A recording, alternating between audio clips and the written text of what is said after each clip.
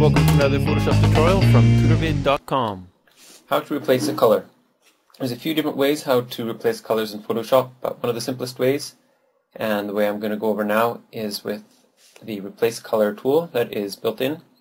So go up to Image, Adjustments, Replace Color, and say if I wanted to replace this guy's shirt color, I just click on it. You can see the eyedropper tool, and here you can see what's white is what is selected. If I want to select more, I can press Shift and click again. That'll add it to the selection.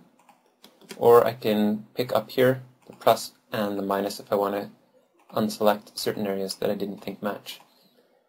You can also choose the fuzziness here. That chooses how much of the similar colors it'll choose. So if I choose eyedropper and press Shift and click the areas that aren't quite chosen, it'll get most of the areas. It's a pretty good idea to keep the fuzziness low and rather click extra times on the areas that don't get chosen. So once the area is chosen, you just play with these sliders here, change the hue. Now he has a pink shirt. You can see here that it's didn't work very well, so I can add that to my selection and it becomes a smoother edit.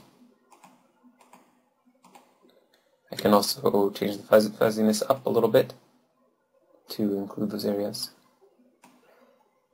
Saturation, how strong you want the colors to be, and lightness is the dark lightness of the color. That's it. Check out more tutorials on tutorvid.com.